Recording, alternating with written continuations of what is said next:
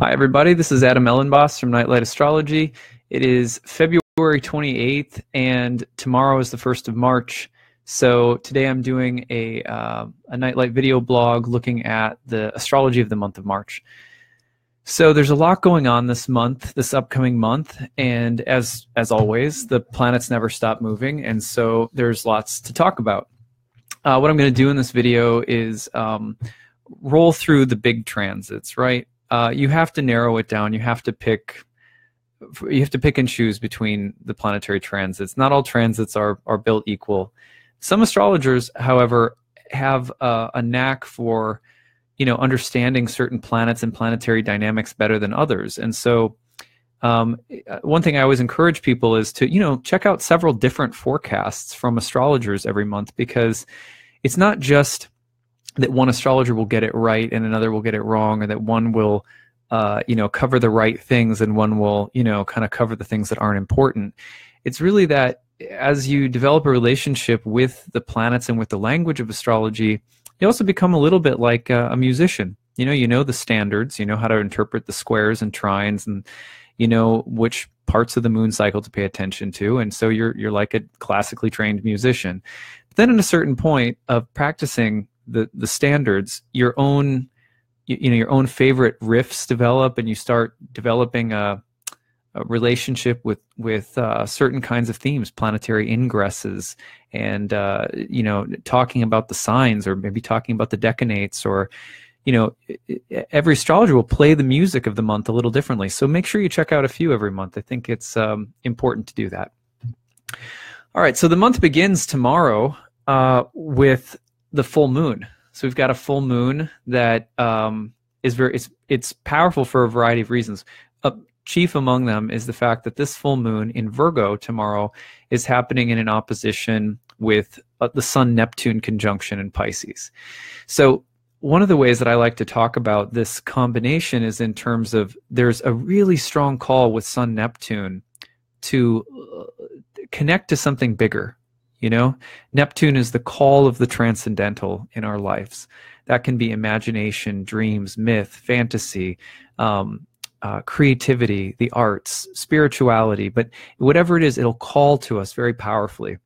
Now, the important thing to recognize in terms of spiritual practice is that not everything that calls to us is leading us down the right path in life. Now, this is not to provoke an atmosphere of fear or doubt, but it's very simply to just remember that Neptune can call us sometimes down the primrose path.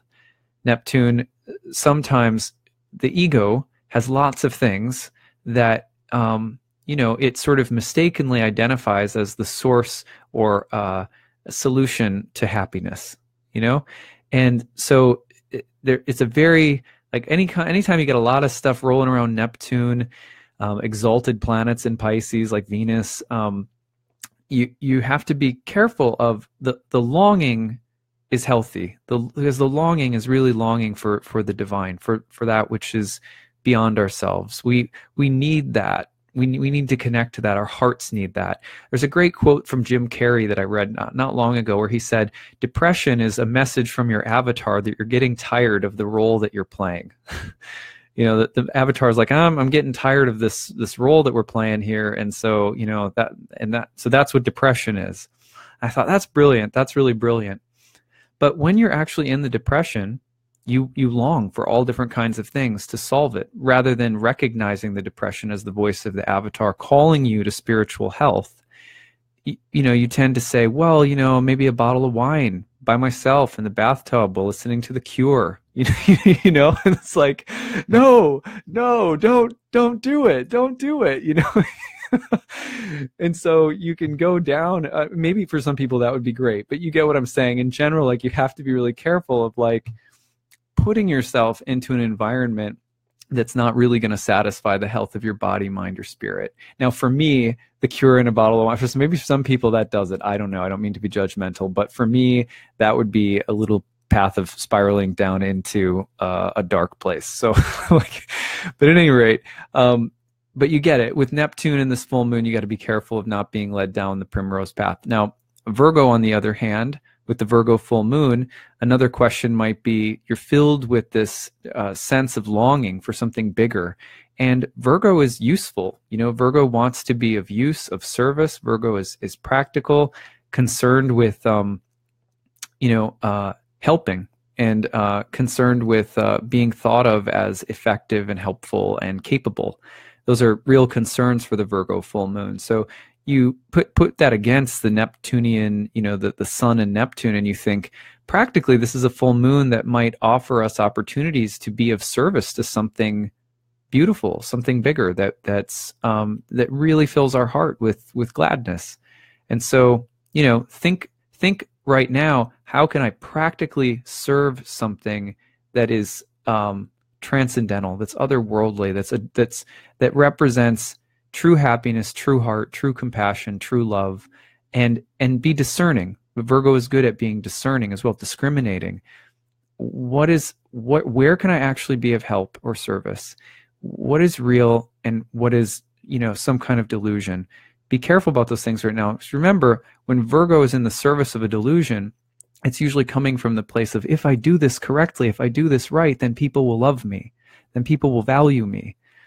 And whereas the Neptunian Pisces side over there with the Sun and Neptune will say, oh, this will fill me with happiness finally, and then Virgo says, okay, great. What do I do? I got to be perfect. I got to do it right. So, be careful of those temptations, but also listen for the call of something bigger, something where you can actually, learn something new, put something into service, put something into good use. Now that could be a deeply inner experience, or that could be an outer experience. So these transits can work either way. Anyway, that's our full moon.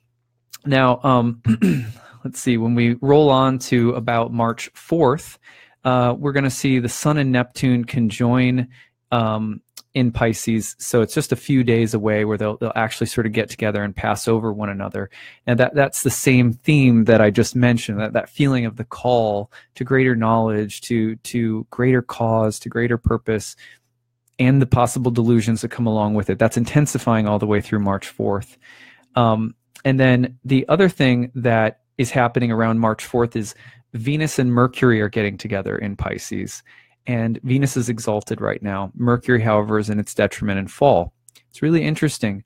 The potential of that combination is one of doing deep and difficult communicative work to heal wounds in relationships. So Venus is a great diplomat, deeply compassionate, and almost doesn't have to speak at all, in the sign of Pisces at times. It can just give you a glance that's healing. Venus can just give you a feeling that mends something. So Venus in Pisces, very powerful in that regard. And Mercury, Mercury in Pisces, also not always the greatest with words and language, harder to put some intangible things into words and language. So the two of them get together, there's a weird way in which relationships can experience sort of that intangible level of healing, the stuff that you can't talk out, but somehow it gets solved. So look for that, because that's a really beautiful level of the Mercury-Venus conjunction. On the other hand, William Lilly famously said that, he was talking about exalted planets found in the angles of charts. When he said, something along the lines of, I'm going to misquote it, but it was something along the lines of exalted planets in the angles overestimate themselves. So it's like a vain person, a person who's puffed up, full of themselves. So Venus and Mercury can also be that flowery, overly certain speech and, trying to be so eloquent and beautiful and flowery, but it's sentimentalism. So be careful of that. That's there as well. The possibility for distortions to exist because of sentimentalism. Also, we have to be very careful about what attracts us, right? Venus is attractive, but not everything that attracts us, again, is necessarily good for us. And so you always have to be careful with Venus and Mercury that you're not justifying unhealthy attractions in your mind with faulty reasoning, distorted logic, manipulation, persuasion of the mind to yourself or to others to justify some kind of desire, some baser desire that's puffed up in the costumes of greatness. Now that's all, you've got to be careful of that with Venus, Mercury as well. All right, so we roll along into, let's see, like March 5th or late March 5th into early March 6th. Mercury is going to cross into Aries. And on March 6th, Venus will also enter Aries. So there's Venus and Mercury following each other then into the sign of Mars, a fiery, masculine sign of spring. It's youthful. It's impulsive. It's much more put the pedal on the gas, or put the foot on the pedal and just and go. So you have to be careful with Venus and Mercury entering Aries for confrontations, battles, debates, hostility, short tempers, all of that kind of overly fiery, overly agitated mental and relational stuff. Venus in Mars's sign is always in her exile. It's difficult for her to operate in Mars's zone. She likes to bring unlike things together and harmonize them. Mars likes to slice things apart. So it's difficult for her to operate in Aries. She does do a great job with it too. She'd be really innovative ways of marrying those themes together as well. But generally speaking, there's more of a tension there. So you're looking at, that tendency, like you're trying to get along, but you just keep finding that edge. When my wife and I go into that together, that space where we're really edgy with one another for a period of time, we always say that we're missing each other. Like we just keep missing. We're trying, I'm trying to be a diplomat. I'm trying to be your loving spouse, but we keep missing each other. And when that happens, I think a lot of relationships go through patches like this, right? And when that happens for us, that's how we talk about it. And then eventually we get through it and we're connecting again. And diplomacy doesn't take so much effort. But when Venus is in Aries with Mercury, again, that happens late March 5th into early March 6th at the ingress. You're looking at that kind of tension coming together, especially communication and relationships. Now, on the other hand, that planetary combination is wonderful for putting ideas out there that are bold, fierce, determined, courageous, for the power of the feminine to step up and be its own advocate, or to advocacy on behalf of women's issues. The goddess in the sign of the warrior. And then you also have Mercury, the scribe, the thinker, inventor of the lyre. So the idea of fierce art, of art that speaks truth, of beauty that has a function or a role to play. You think of beauty and technology. How do we make our technology more beautiful? I just posted a video on my wall that you can check out.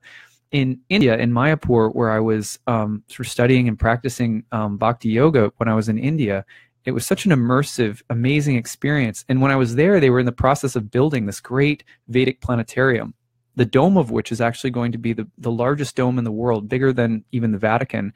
And the inside of the dome is filled with layer upon layer of the Vedic planetary cosmology from one of the great Puranas called the Bhagavat Purana.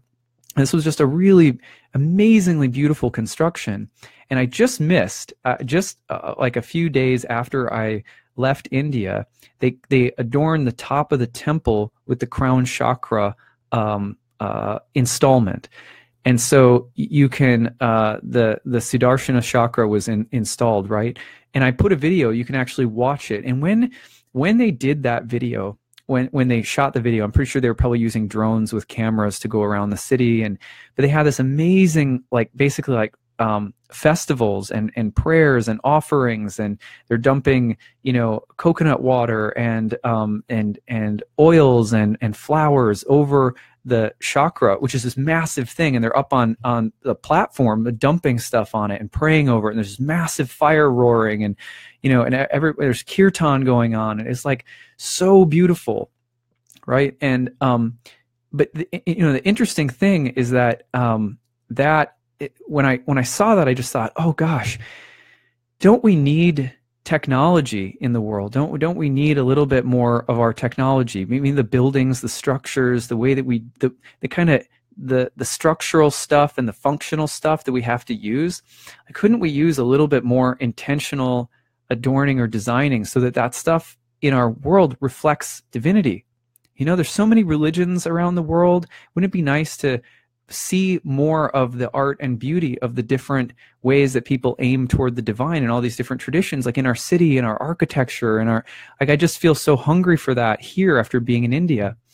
And then as I was reflecting today, making my notes on Mercury and Venus crossing into Aries, one of the things that I love about Venus and Aries is that when Venus is put to a purpose, right? There's an alchemy that Venus is in the service of. Remember, Mars is connected to things like science, medicine, cutting, penetrating, going deep into things. It's in India, they associate both Mars and Saturn, for example, with mathematics and science. And that's something I learned while I was there. It was like, oh, that makes total sense. I mean, I would think of Mercury right away, but of course, Mars as well. When you have Venus in a Mars-ruled sign, one thing that sometimes comes up is the idea, in other words, of some level of our technology, of our purposefulness, Mars, being adorned and beautiful. And so when you can marry together the effectiveness of something and the intention of something with beauty, and it can be intelligent, you communicate something much bigger than just the functionality of whatever it is that you're using. So for example, and this is a really kind of stupid example, but I was just thinking, like, think of all the daily things that you have to use. Like, okay, here's a good example. In New York City, the subway styles, right? The turnstiles in the subways. You go through them all the time, and they're like just this functional thing, right? So in a sense, it has that really like that kind of like, it's a structure. There's Saturn. It's got a function and it does something. There's Mars, right? Where's the beauty in it? There's no beauty in it. There's no Venus there, right? So I heard about this project. I don't know if it ever happened, but once upon a time, I heard about a project where someone was trying to make the turnstiles in New York City for the subways play music, so that every time you flipped it, it would play like a beautiful note. And then in the subways, all you'd be hearing is like ting, ting, ting, ting, ting, and these beautiful notes like rising through the air. That's, in a sense, that's Venus. That's turning the sort of ugliness, just the like rote, effective do this of a Mars-ruled sign, right? It's very masculine, like, I'm going to do this, right?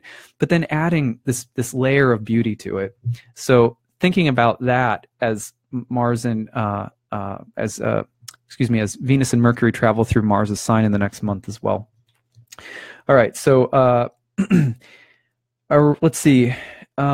Around March 10th through March 13th, Mercury and Venus will move through square aspects to Saturn, and that's Saturn in Capricorn, at which point what you're seeing there is the same energies that I just described are going to be going through the square, the challenging square from Saturn, and Saturn will be dominating them. It's in this, what we call the superior position. It's prior in zodiacal order. It's looking forward at them while their backs are sort of turned to Saturn. Now that's a concept from Hellenistic astrology, so if you don't totally grok that, don't worry about it. But basically, if Saturn's dominating those two, then you have the potential for some real dogmatism to come through here. Principles governing relationships, and principles and intensity and will, right? So those things coming together. It's intellectual, it's mental. So you think one of the real themes that could come up could be the way that principles are shared, disagreed upon, or do they come together or not within relationships. And that's rolling through March 10th through about the 13th. So Mercury, Venus, about communication in relationships, for example, and then Saturn, you got your form, your structure, your principles, your tradition, and they're going to be in a tense dynamic for a little bit there. So it's very easy to step into like, what's going to make my ego feel really special is if I enforce my principles and standards on everybody that I love. If they all conform to what I like and believe, then, I'll be really happy, and I'll convince everyone that I'm right. And then, the world will be a better place, right? Like you just hear Saturn, like, sort of, and then sort of enforcing itself on Venus. You want to be very careful of that kind of control, dominance, heaviness, conservative qualities in relationships. On the other hand, Saturn and Venus coming together with Mercury can be about mature, difficult but mature steps forward in relationships. So you got Saturn, planet of great maturity and wisdom, impressing itself on Venus, Mercury. That edginess in relationships, that's like, we're just tense, we can't quite, we want to be working it out, but there's a real edge and a feeling of competition. And then Saturn comes through and says, hey guys, I'm like the grandfather who's going to sit down here and, give you some old school simple advice that simmers everything down, because Earth is cold and dry. That's going to bring the fire down a little bit. On the other hand, the fire can feel like, something's trying to control it and squelch it and whatever. Sometimes people also try to hide the fact that they're very angry, or that they're actually a really conservative, controlling person, by trying to, it's like, Saturn can, in other words, Saturn in an earth sign, like that cold, dry earth sign, and square to the Venus and Mercury in Aries, can be like, the way that I hide the fact that I'm really a kind of a violent individual in mind and spirit is by being as principled and controlled as I possibly can. And that kind of dynamic can just be so toxic, right? But some of that might be exposed. Like, you might start to notice in yourself, gosh, I'm actually really angry.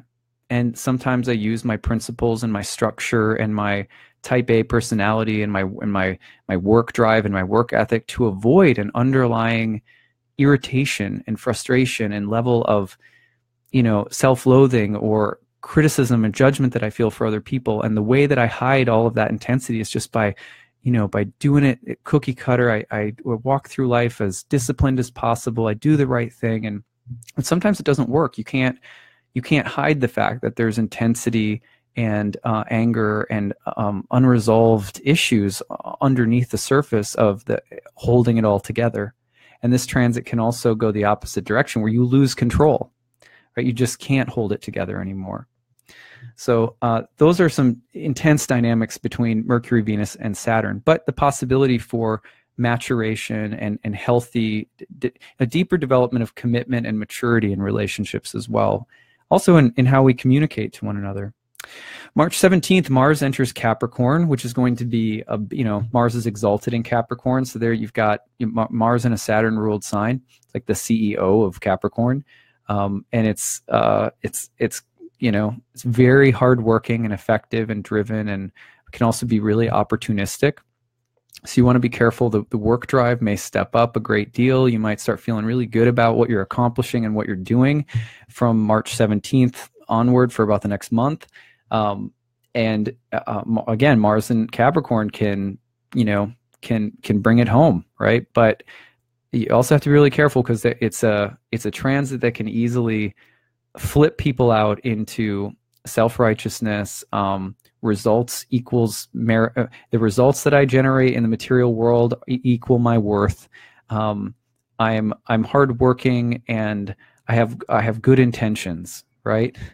Well, good intentions, as they say, good intentions pave the road to hell, right? And that's a, it sounds kind of like harsh, but that's actually true, right? We end up in hellish places in our lives oftentimes because we mask selfishness in good intentions. We mask opportunism in good intentions. We say, oh my, you're at a spiritual event and you see someone who to be very successful in your same line of work, and you say, oh, I'll just go sit next to them, because they're and you're internally you're thinking like, maybe I get some benefit, maybe they'll be able to, I'll be able to network with them, and that kind of thinking, and then you curl up next to them, at the banquet table, and then you just start being as spiritual as you can possibly be, as intelligent, and you start, so you start working it, in other words. And a lot of us do this all the time. It's human. This is what we do. With Mars and Capricorn, it's just that much more of a temptation to do that kind of thing, because there's that much more sort of giddy up in the position of Mars. So you want to be really careful of that, while also taking advantage of the opportunity to put your best foot forward and advance in spiritual life. Advancing in spiritual life is something that happens in and through all the other areas of our life. But, use use this window that you're going to be feeling with Mars and Capricorn to work toward the things that matter, which oftentimes are not the results that people can see, but the results that, really only God can see, only the indwelling spirit can see. So pay attention to whose judgment are you seeking approval? Whose judgment are you so concerned about with Mars entering Capricorn? Good stuff, just good stuff to think about. March 20th, spring equinox. Oh, how I love the spring equinox. I feel like it's just such a burst of that, the sun is exalted in Aries, springtime energy. It's youthful, it's explosive. Everything that's been gestating in Pisces, sort of longing in Pisces, suddenly can get like really clarified. And all of a sudden you're like, oh, it's epiphanic. I know where I'm going. That's where I'm going. Go, right?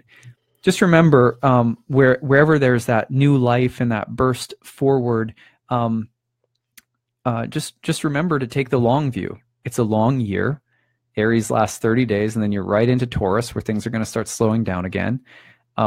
So just remember, one of the things that kills the opportunity of a nice spring burst with Aries is trying to do too much too quickly, too many things, too many irons in the fire, or not being realistic and thoughtful enough about a long-term approach. Because it's like, okay, so let's think about it like this.